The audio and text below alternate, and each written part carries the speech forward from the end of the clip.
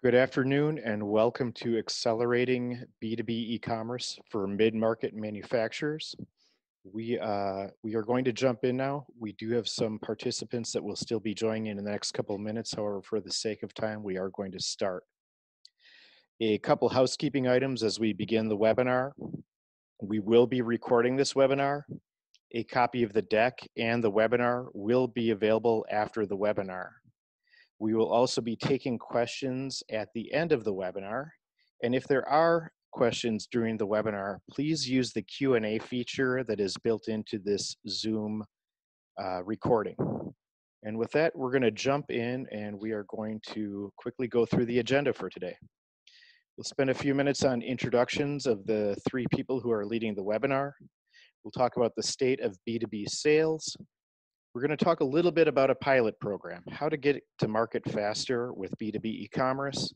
We'll talk about platform considerations and take into account both the short-term as well as the long-term needs when looking at B2B e-commerce. And then we're going to also talk about a very popular topic, Amazon. And with that, I'm going to hand it over to Brian Beck to introduce himself. Brian, go ahead. Yeah, hey, thanks. Thanks, Tom. Can you hear me okay? Absolutely. Wonderful. So hello, everyone. My name is Brian Beck. I'm the author of a book called $1 Billion B2B E-Commerce. It's the industry's first book all about really a playbook for B2B companies to get into e-commerce. 400 pages and 12 chapters of really everything you need to do to get into the business. I've been in the e-commerce field for 20 years myself. I'm also the managing partner of a company called Enceiba. At Enceiba, we have a practice focused on helping companies in the B2B side really focus on and build their e-commerce strategy for Amazon and Amazon Business and then execute on that. I've been the VP of e-commerce in a number of places, largely on the consumer side, and now really been working on the B2B side for about 5 years. And so I'm excited to be presenting to you today, and I'll be sharing some concepts out of the book and from my experience. So I think we're turning it over to Andy for his introduction. Andy? Thanks, Brian. So I'm on the services side as well. And in the services side of the world, we are really defined by our clients and had the privilege over the last 20 years or so to work for some fantastic clients out there, both in the consumer and on the business side. The firm I work for is called Ntara, and we are a consultancy and design and build house for B2B e-commerce websites, as well as other audience-defining experiences. My name is Andy Didyk. I'm the VP of Sales and Marketing there. Great. Thank you, Andy. And my name is Tom Flierl. I'm the VP of Marketing and Business Development at Znode, which is a product of Amla Commerce. I have over 10 years of experience in e-commerce and digital marketing, and really have focused on the integration of branding, marketing, and digital commerce in both B2C and B2B in my career. Today, what we're going to talk about when we talk about and get into some platform selections, we're going to introduce Znode is an enterprise B2B e-commerce platform that's widely adopted by leading manufacturers and distributors. And some of the things that we talk about with a pilot program versus the long term is, and I'll share some of this in the considerations, is the ability to have speed to market without compromising for the future. And with that, we're going to turn it over to Brian. Thanks, Tom. So you all, hopefully, first and foremost, everyone's staying safe and healthy through this time. The COVID-19 is the loudest call to action anyone's heard in our lifetime, really, for B2B digital transformation and e-commerce. And I think this chart, which is from Bank of America and Forrester, really shows it well.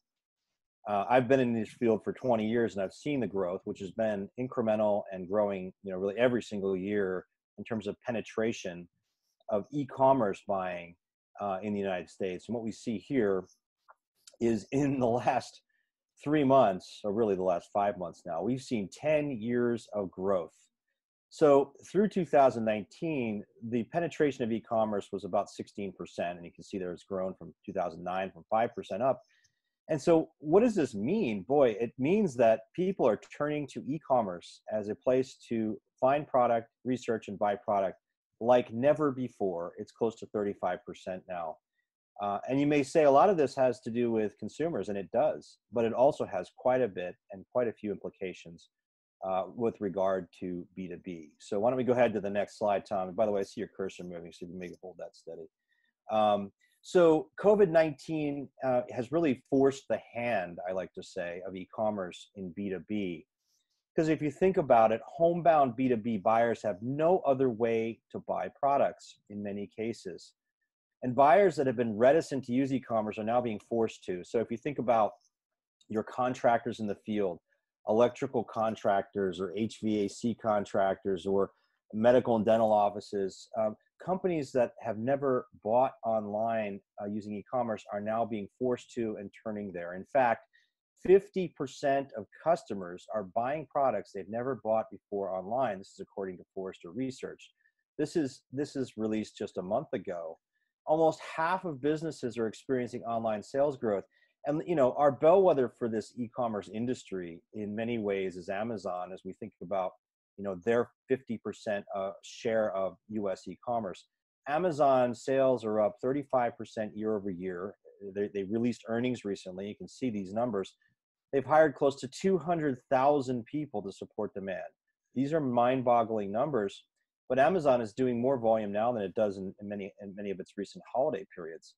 So these behaviors, I believe, are going to be ingrained. If we think about quote unquote normalcy, it's not likely to return until sometime next year, without social distancing, et cetera. And you may be thinking to yourself, well, let's get back to normalcy when, the sales teams can call on people and doors are open, et cetera. But what's happening too is that when companies realize and understand, or buyers understand, that the process of using e-commerce to make transactions is easier and makes their job faster and less painful, they stay with these behaviors, and we expect these behaviors to sustain. So e-commerce, that 10-year acceleration is real, and it's going to stay with us. Go ahead to the next slide, Tom.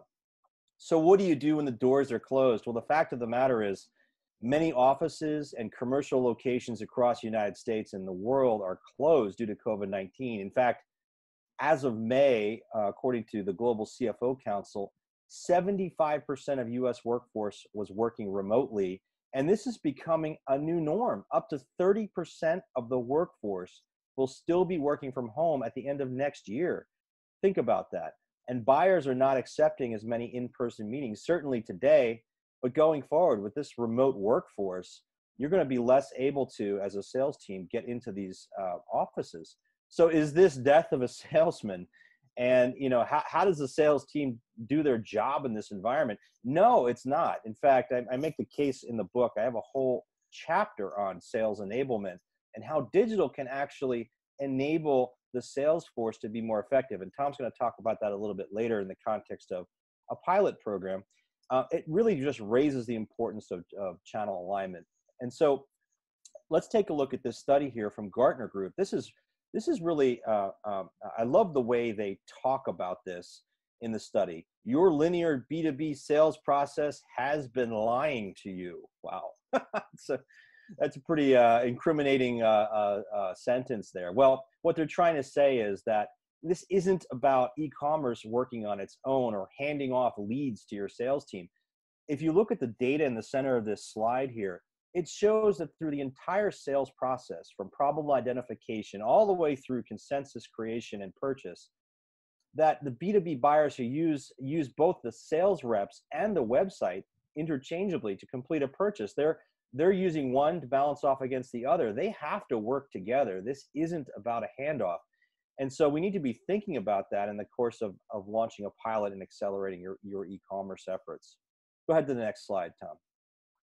The fact of the matter is most B2B companies aren't ready for all these changes. In fact, B2B companies are 10 to 15 years behind their retail peers in terms of digital maturity. Only 50% of B2B companies have an e-commerce site. And in this survey by Digital Commerce 360 here on the right, this is last year, 2019, only 6 out of 300 manufacturers, 2%, generate more than 10% of their sales from e-commerce. It's just the state of the industry today. And frankly, many companies have been reliant for a long time on their resellers to do the digital job or the resale job for them. So go ahead to the next slide, Tom. The challenge for manufacturers is the field of people who are reselling the product is going to thin through this COVID-19 process or a pandemic. There's going to be fewer buying options for all kinds of buyers once this pandemic has passed. As a matter of fact, in just a few months ago, Digital Commerce did a survey showing that B2B businesses have taken a hit. 63% of businesses reporting a downturn. If you follow the retail marketplace, for example, we've seen major bankruptcies, JCPenney, GNC, lots of other businesses that are filing for bankruptcy as they have challenges. We believe the same kinds of dynamics are happening and coming to the distributor marketplace and the dealer marketplace. Many of the clients we work with, and we focus largely on manufacturers, have experienced in their traditional dealer network companies that are either closed because they're physically based retail or distribution points, or they have seen themselves downtrends in their business. While the field will thin, those who are prepared are actually winning. So go ahead to the next slide, Tom. So any of you are familiar with Watsco, for example. They're a leading HVAC distributor, public company. You can look at their numbers.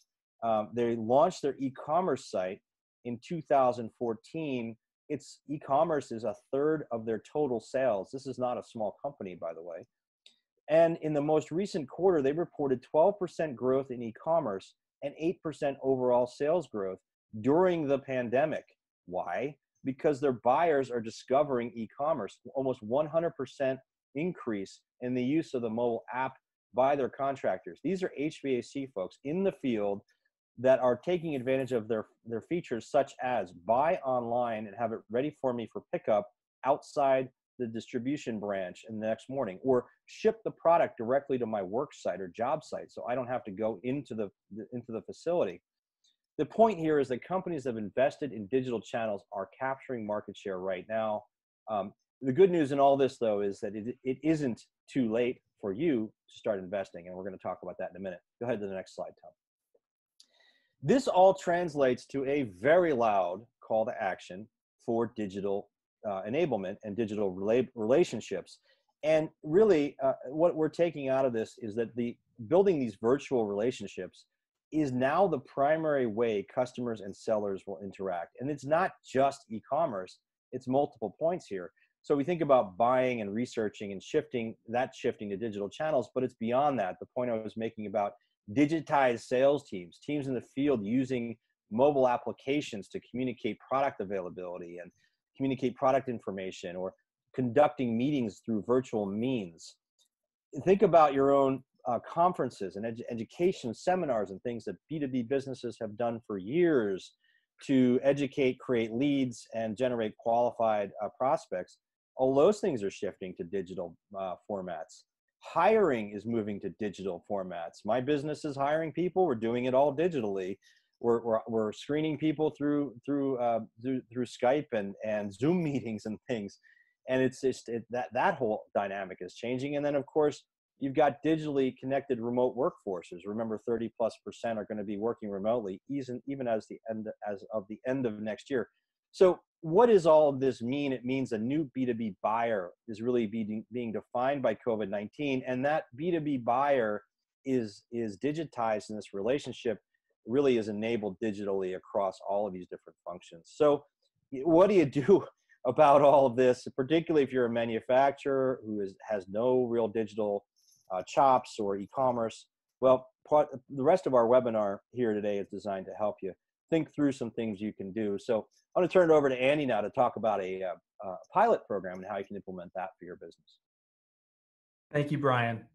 So Brian's done a fantastic job of teeing up the why anything needs to be done. And I think there's some fantastic numbers in there and statistics, but if you're attending today or listening to this later on, you probably already have a sense of urgency and understand the importance that e-commerce will play in your strategy as a manufacturer going forward. And if you have your ducks in a row, you actually can get to market in 4 to 6 months with an e-commerce pilot program. It is difficult to get your ducks in a row. Brian's written a book with 400 pages on how to do that. I have a consulting practice within Ntara that's what we help folks to do, but it is entirely possible. We can't cover it all today. What we're going to do, though, is go through and share with you 5 things that successful B2B e-commerce pilots have in common. But before we get into those, I'd like to go, and I don't know if there are any other history nerds out there like myself, but I went to figure out what is the origin of the word pilot, because we must have said it to each other 400 times in preparing for this webinar. And what's interesting is it actually originates from the age of exploration. And it was the name of a person, it's a noun. It was actually referred to the person who hung off the front of a ship, and they were responsible for navigating in and out of man-made and natural harbors, which is the most dangerous time to be on a ship. It's kind of like most accidents occur within 5 minutes of home. Most accidents for ships occur when they're going in and out of port. It's a really dangerous time. And because of all the exploration that was going on, this job became quite specialized. And it also became a verb. And I'll go ahead and read this definition to you here. The verb means to guide, lead, direct the course of, especially through an intricate or perilous passage. And I cannot think of a more appropriate phrase for what it's like to launch an e-commerce pilot, especially right now, than an intricate or perilous passage. So what we'll do now is talk about what those 5 keys to success are. The first one is that pilot programs in the manufacturing space know what success is. They've defined what they're moving toward. It's not necessarily what the end game is, because you're not going to know that going in. I think there are a lot of examples out there, certainly with our clients, with others. Brian's written about several in the book that talk about, or that we understand, you started with an understanding of one place and you ended up in a much different one. What's important here is that pilots know you've got to get into the game. And also understanding what the piloting process truly entails. So we have a map here on the right. This is an old map from that age of exploration. And what's important to know is that the pilots back then, they didn't just hop in a boat and circumnavigate Africa. They went down the coast, they went from port to port, and then they'd return back and write down what they had learned and give that map to the next crew, who would then go down and go a little bit further and a little bit further. That process has to be kept in mind when you're developing this pilot, because you're not going to get it all right coming out of the gate. You're also not going to have a complete experience, which brings us to the third point of knowing what success is. Success for this pilot project is getting in the game. It's not having all the kinks necessarily worked out. It has to function and work, but you're going to add to this over time. And while we're on that subject of, well, what do we sell? That's a great place that you need to start. If we go back to where e-commerce started, some of us have this image locked in our mind of, this is all that e-commerce is good for, are things like Beanie Babies. And I went into Brian Beck's web history and pulled out some things he's been looking at. And you can what's that in the search bar?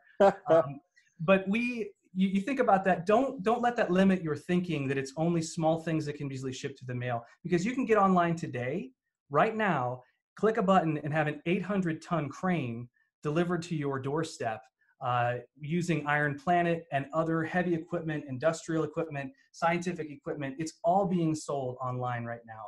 So don't limit your thinking and say, we can't move that. Either direct to consumer, or I know we're here primarily to talk about B2B, but don't have that direct consumer limiting mindset when we're thinking about running a pilot program. So the second thing that successful pilots understand is they know where to start.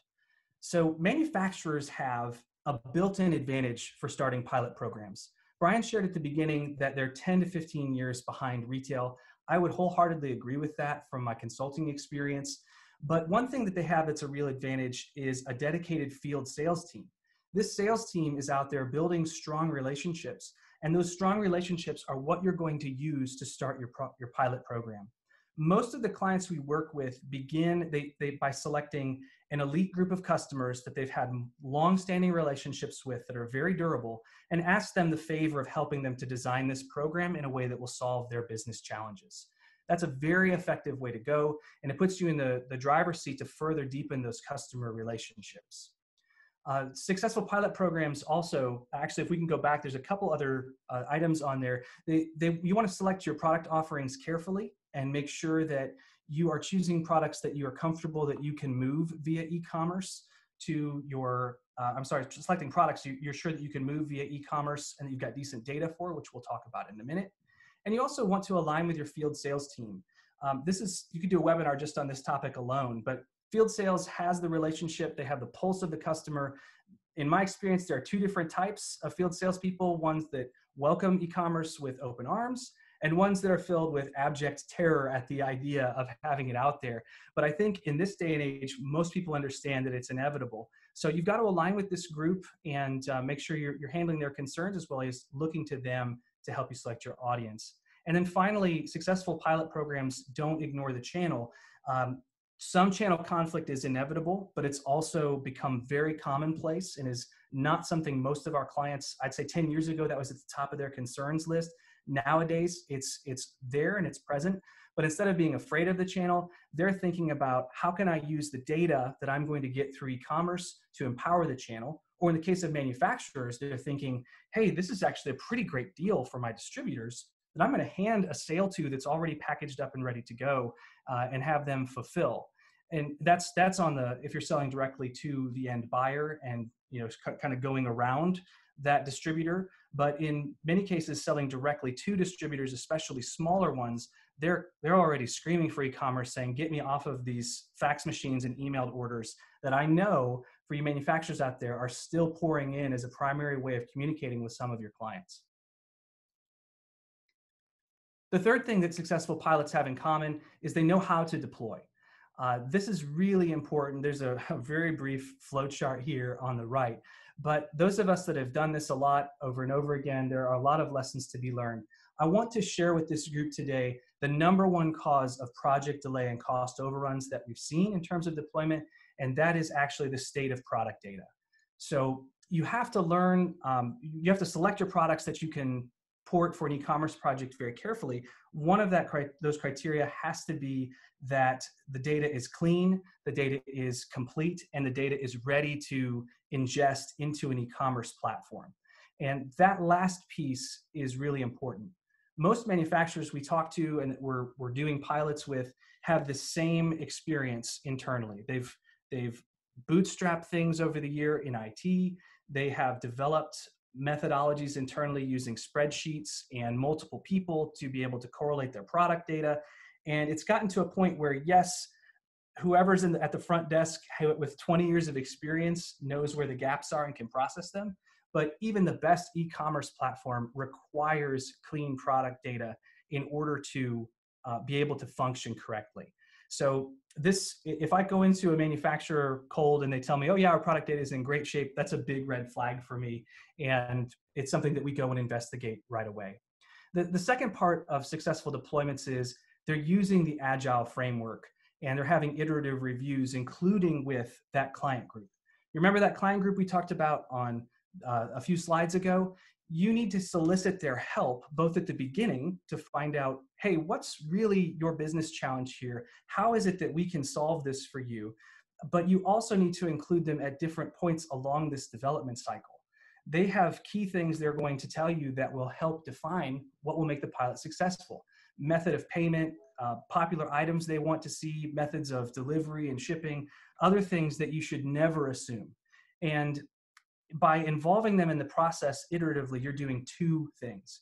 The first is you're helping to make sure, using this agile framework, that your pilot's going to be successful when it launches. The second thing is you're conditioning this group at each one of these intersections of review to not expect a completely seamless, perfect 10 years worth of effort experience with the e-commerce pilot. They're part of the skunk works that's working to develop this, and they're getting some ownership of it so that when it goes live, they know what to expect, they know how to use it, no training is required, and they're ready to go. Item 4 is that manufacturers that are piloting understand the required people and platforms that are required. This is an important one. We actually just had a very large, we have a very large client. They're about $2 billion, manufacturer of heavy equipment, lift trucks, and they asked us to do some consulting and an assessment to help them get their B2B pilot off the ground. One of the key findings that we uncovered for them was that while they had many of the things in place, they didn't have enough internal IT staff in order to really support the project, particularly the product data. They've got, I think, 90,000 SKUs that they're working with. And they took this from us very seriously. They actually delayed the project for about a month, which had us all sitting on the edge of our seats. But they did hire the folks that were required, and that project is now off and running, which is fantastic. So understand what is required to staff this, that it's going to involve lots of people throughout the organization. It doesn't have to be a massive, storming Normandy is something we talk about with long-term planning and hundreds of people, but it does have to have the right expertise. And to that end, really consider hiring co-pilots that have done this before. One of my factoids I've got from the age of exploration is that when the person who's at the helm of that ship had a really dangerous job unless they had done it a bunch of times. And in order to accelerate exploration, what many countries would do is hire local pilots from the area they wanted to explore because they could move so much faster. You need to do the same thing. Brian, I know this is something that you write about in your book, the importance of bringing expertise in from the outside. And I'd love to get your thoughts here to contribute to the conversation, the importance of that. Yeah, well, it's funny, Andy, and this is a great point you're making. And too often I find that B2B companies, they don't hire for the right kind of expertise, or they don't hire and give the right authority and visibility to the person. So I give a bunch of examples in the book. One of the areas I talk about, and I have a case study, for example, on Beckman Coulter, which is a life sciences company, and they hired someone out of B2C who understands, the retail e-commerce to really lead this effort. And, look, oftentimes B2B companies, they value loyalty and long tenures. But I've often seen that either you're giving the e-commerce and digital transformation to someone in IT who understands how to code, but doesn't really know, or maybe knows the product. But quite frankly, where I've seen more success, whether that's Beckman Coulter or Illumina or many other places where, these are companies that have generated, manufacturers that have generated significant e-commerce results in the hundreds of millions in some cases. They've hired people from B to C to lead some of these efforts. And the other important aspect of that, Andy, is that they're giving them real accountability, real authority. They have at least a director title, if not a VP or C-level title, and they're reporting to the CEO or the board of the company. And if that isn't there, you're less likely to succeed. They have to have real accountability and authority. Thanks for that, Brian. Absolutely agree 100%. Especially for manufacturers that are coming out of sort of a digital isolation phase is something we talk about. They really have to have executive support to make this happen. And hiring from the outside with getting an internal champion that has authority can be a really big boon to pushing through both because of the expertise they bring and the transformative effect that outside voice can bring inside. And then briefly, I'll talk a little bit about platforms here, but Tom's going to cover that much more in the next section. For your end game, where you'll end up as a manufacturer, you have to consider many platforms. It's likely you're going to be involved, especially if you have a lot of SKUs that are complex. You'll probably need product information management at some point, or you'll also need to consider digital asset management, integrations with your ERP. The systems go on and on. There's enough acronyms for everybody. But with the right platform that can scale, you can start with just an e-com platform, especially if you're looking to go in 4 to 6 months with a subset of your total SKUs. The right e-commerce platform is something that you can get started with and then expand into integrations afterwards. That's another best practice that we're seeing in order to make sure pilots are getting off the ground effectively. And then finally, successful pilots also know how to manage and measure. I think that we have, just on a personal note, gotten to this place with the amount of analytics that we have available to us that is absolutely insane. It's paralyzing. We have some clients, and have had some over the years, that are very, very into data.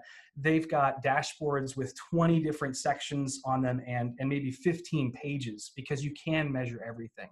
And that's a great place to be if you're in a mature organization with a mature e-commerce practice, and you understand if you tweak your search algorithm, where to look to see where the results are. That is not what you should be doing for a pilot program.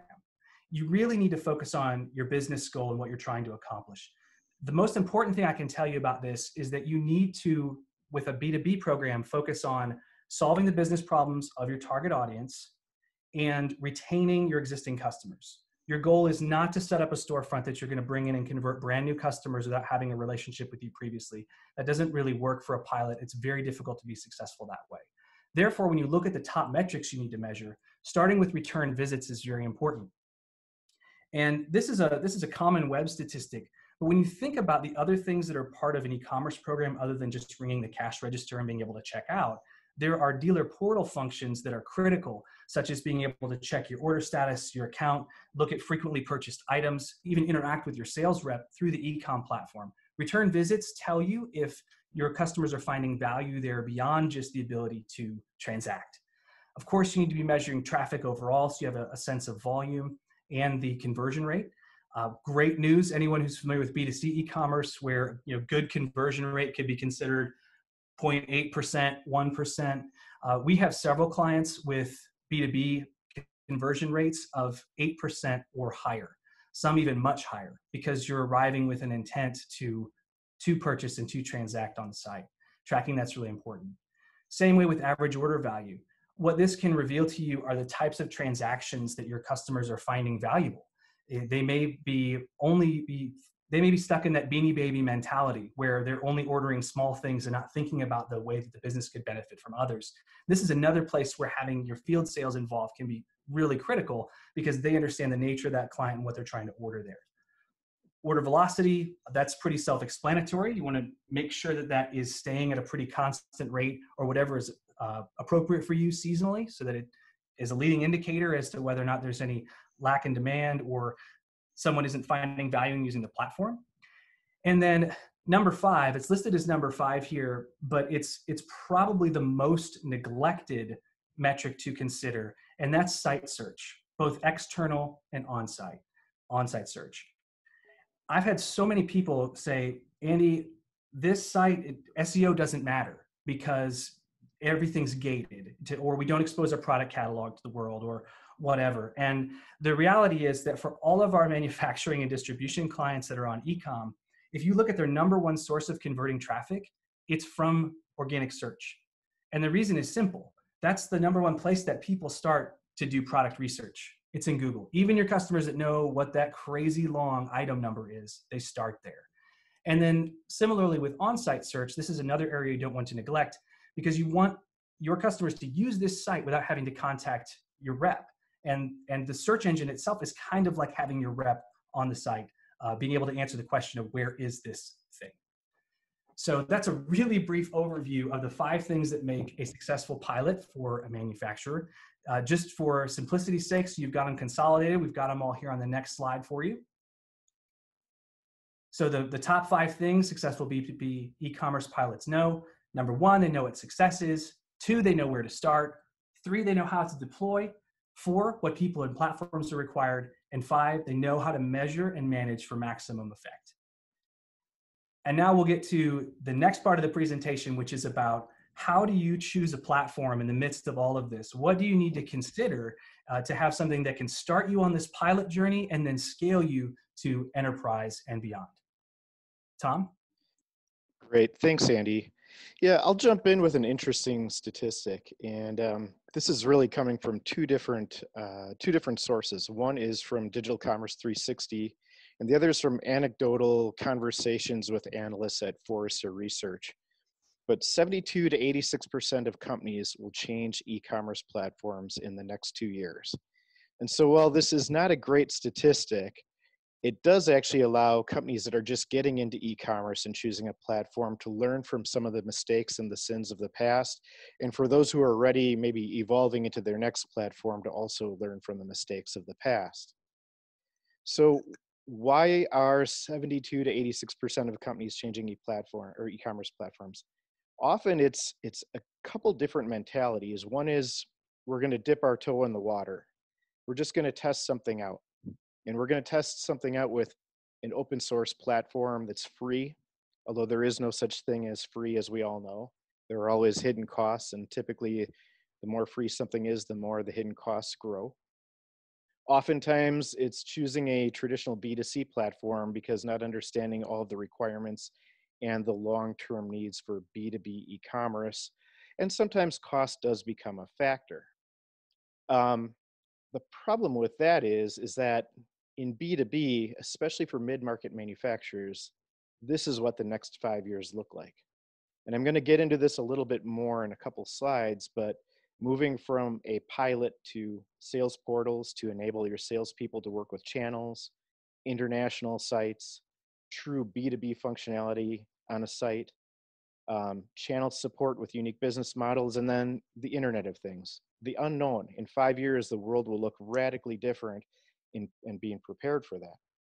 So if you look at choosing a platform and going through a pilot program, what are the things that are really, really relevant? I'm going to go through these quickly and give some examples, and they really build on what Andy just shared with us in his last couple slides. So one is out-of-box B2B themes. As Andy said, don't think that you're going to start with something perfect. Use themes and templates for the front-end presentation layer that are already built on best practices. Get to market quickly. In 6 months, 12 months, you'll have much more data to tell you if you need to make changes to those themes and templates, and you'll be able to make those adjustments quickly versus starting with a long process. 2 is configure versus code. Many platforms today still require lots of coding and lots of development, and as you add B2B functionality to a B2C platform, that code development and that need only gets greater, but that also means all of that code needs to be maintained, and it will impact the ability to upgrade a platform in the future. And often what we see is really 2 paths when a company has chosen the wrong platform. Is one, they either continue to build custom developed code on that platform, which again becomes more and more costly, or they begin buying multiple platforms. They start out with a pilot, maybe they keep it, they buy a second platform for B2B. Maybe that doesn't work well for supporting their wholesale division, and they buy a third platform. And pretty soon, over the course of 5 years, they've either replatformed, built a large code base that's hard to maintain, or they're now maintaining 4 or 5 different platforms instead of one. Site search, Andy touched on, is the #1 driver or #1 measure of customer success in B2B. Product information and being able to manage that product information centrally in your e-commerce platform and enrich it. And then, of course, in B2B e-commerce, the #1 thing is having accounts versus just users and being able to present data such as account-based pricing, etc., allowing your accounts to self-service, log in, see their order history, etc. And a lot of that data then means that the platform has to integrate with the ERP system. And traditional B2C platforms, particularly open source platforms, were never meant to exchange lots of data with an ERP because price lists in B2C, such as MSRP or map pricing, are very stagnant. They're not dynamic by specific account. So we recommend, again, using out-of-box B2B themes, which get a company to market much, much faster, using that data over time to make changes as necessary. Starting out with site search, Andy hit on this, and I'll hit on it again. It is the #1 measure of customer success in B2B e-commerce. Using account-based pricing, it's very common for both manufacturers and distributors to share their catalog, but not actually share a price until a user logs in, and then, or an account, a user who's part of an account to log in, and then sharing that price once that person is logged in, because they typically have pre-negotiated contracts, and that pricing has existed even before the e-commerce journey. Typically, it's stored in the ERP. However, it can also be cached in an e-commerce platform. And then finally, the ability to have your customers, whether it's an end customer or whether it's a channel, log in, go to a dashboard, see their order history, if they have quotes, pending orders, etc., and really manage themselves. So here's what transformation looks like in the next 5 years, and why it's important to look at not only the pilot, but where you want to be in the next 5 years, and knowing that there's a lot of unknowns in the next 5 years. But as Brian alluded to on the very first slide, is the acceleration of B2B e-commerce and the acceleration of digital transformation is only moving faster because of COVID, but the expectations on the back end of COVID will have radically changed. So I'm going to touch on a couple different things here to think about when choosing a platform. And ideally, again, rather than having lots of customizations or adding 2, 3, and 4 different platforms to do this, trying to do this centrally in one platform. So when you move from your pilot store, you're going to want to immediately move to a couple different areas. First of all, you're going to need to integrate into your ERP and pull and exchange data from your ERP. So having middleware or being able to extend APIs to pull that data is absolutely crucial. 2, as Brian alluded to, sales enablement is the new game. There is no death of a salesman. What's actually happening is that salespeople need to move from being relationship-based to helping customers with product selection, helping them buy online, maybe even completing orders for them online. So having a sales portal where a specific salesperson can log in, see their specific channel partners that they work with, understanding what are the top selling products, if there's any quotes out, having lots and lots of data to help them make decisions and inform the customer in that path to purchase. It also means that inside salespeople and customer service reps can also play part in this and help order on behalf of a customer if that customer is having some issues in choosing the right product or just holding their hand through that journey.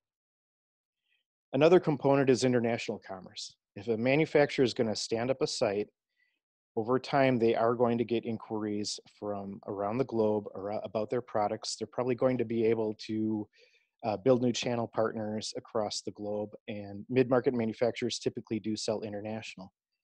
Often when we talk with customers, if they're new to e-commerce, the initial conversation is, can you do multilingual and multi-currency? And the answer is yes, but there are bigger considerations. The ability to easily stand up catalogs specific to a region, or even catalogs specific to a channel partner in a region, and then apply a specific theme for that region. So you're speaking to the buyer with pictures and content in their own region, as well as obviously the currency and the language. The ability to manage different versions of B2B e-commerce. It could be that there are some direct sales where specific customers can log in, buy direct, have their own unique pricing. Whereas Andy alluded to, there's also being able to serve channels through distributor portals and having those channels logged in their own specific store with their own specific catalog and pricing, and helping them as they move towards self-service online. You'll also see the Internet of Things, or IoT. We're already seeing this a lot in the distribution side of B2B e-commerce, where progressive distributors have stood up vending machines on site in manufacturing facilities where MRO products or safety products can be purchased real time. And those are connected through the internet to an actual e-commerce platform or through a catalog.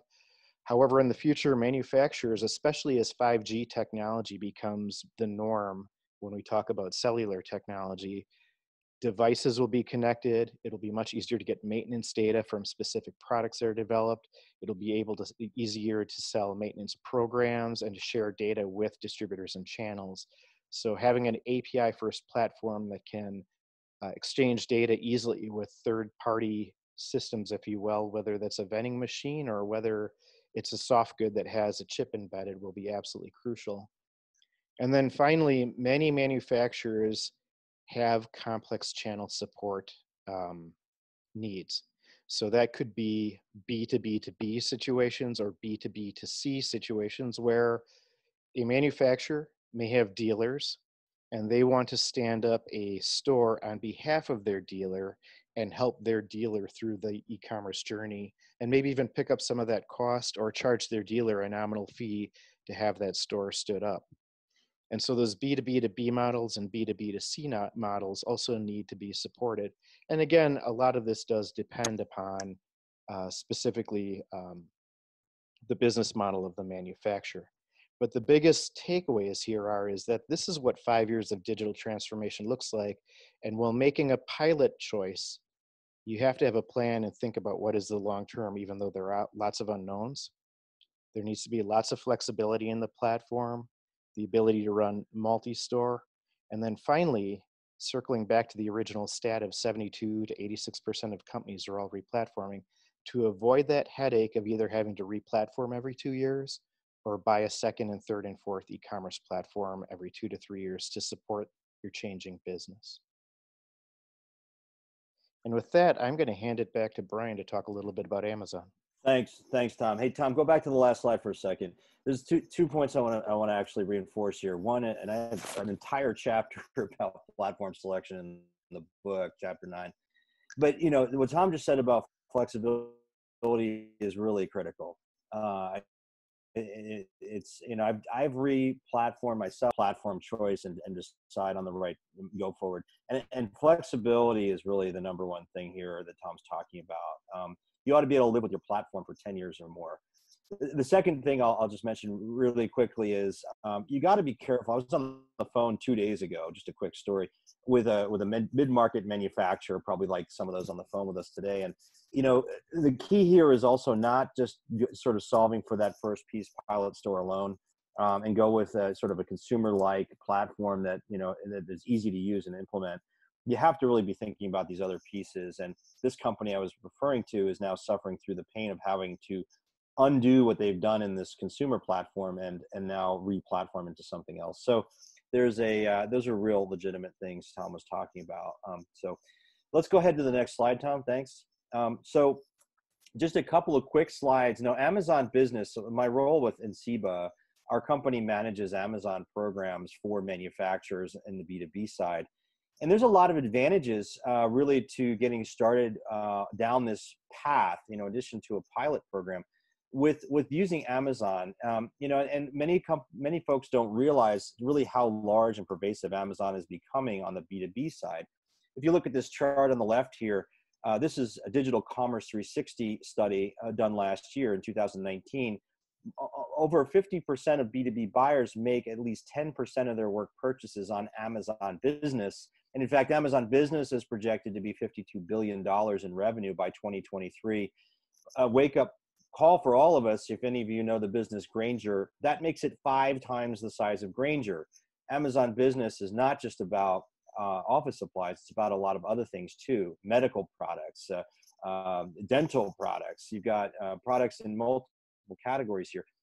The point here as a manufacturer is Amazon Business is a place where business buyers are increasingly going to research and buy products.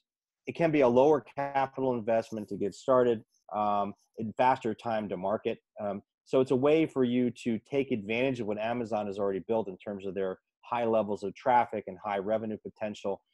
Amazon Business is the business-to-business sort of arm of Amazon. It's not a separate site, by the way. It's the same website. It just puts a B2B layer on top of Amazon. So if a B2B buyer comes to Amazon, is registered, they can then use and see all these B2B options. Amazon is investing in its B2B arm. They continue to invest heavily.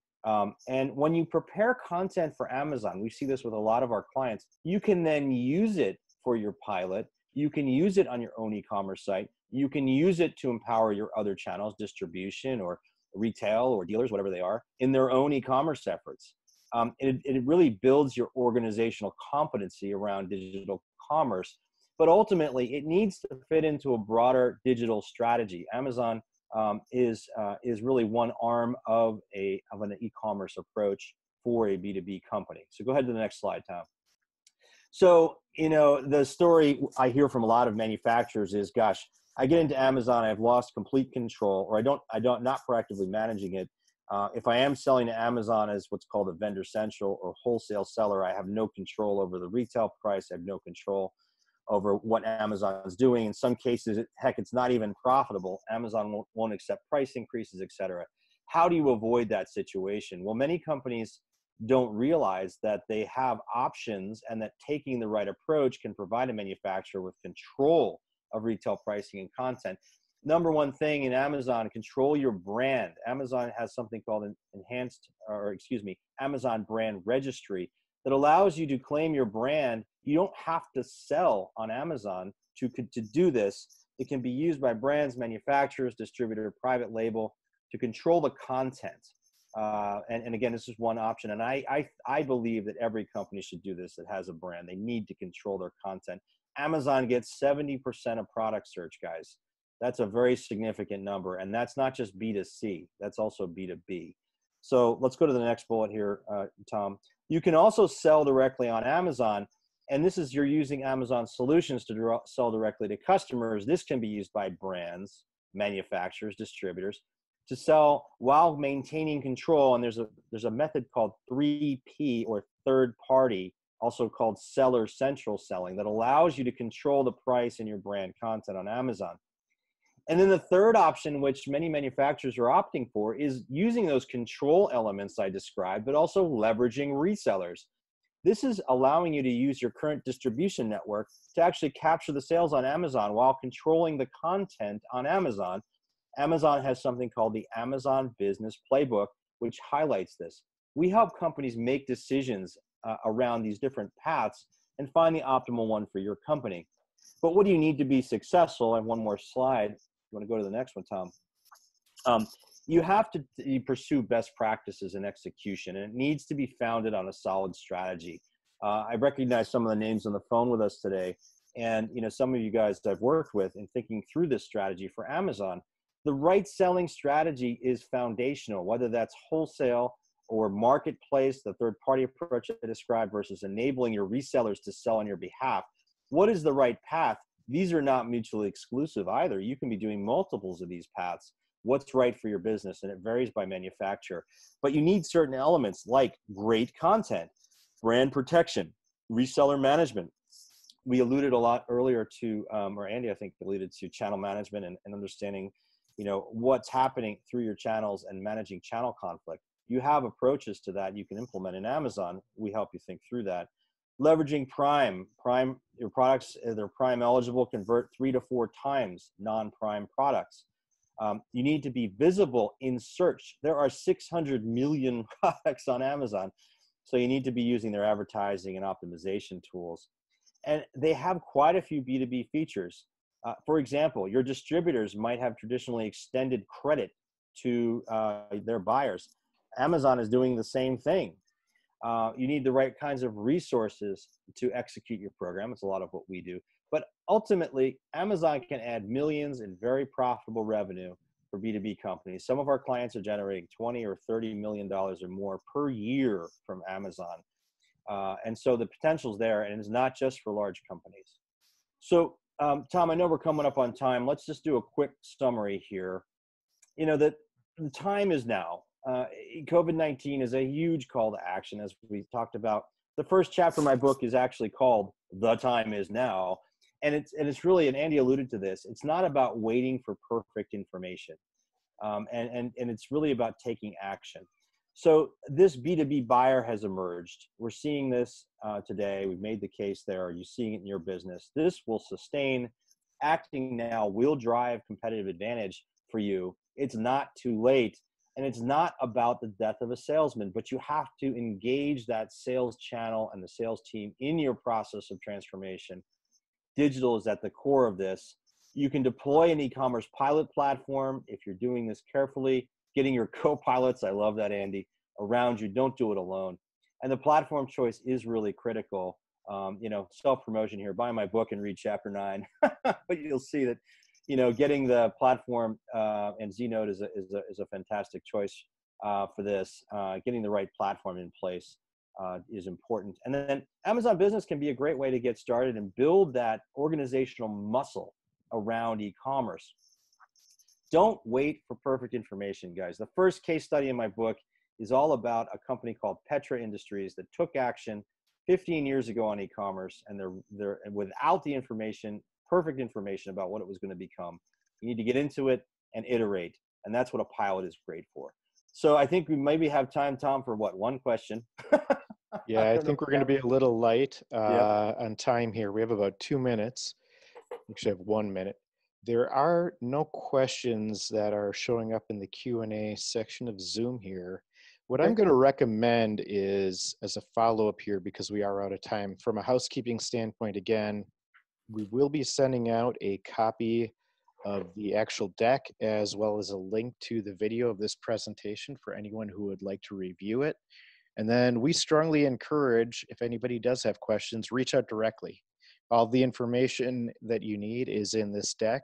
And as you can see, Brian's, Andy's, and my email are here as well.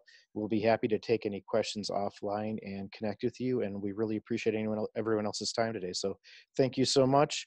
Brian and Andy, any closing words? Time is now. Take action.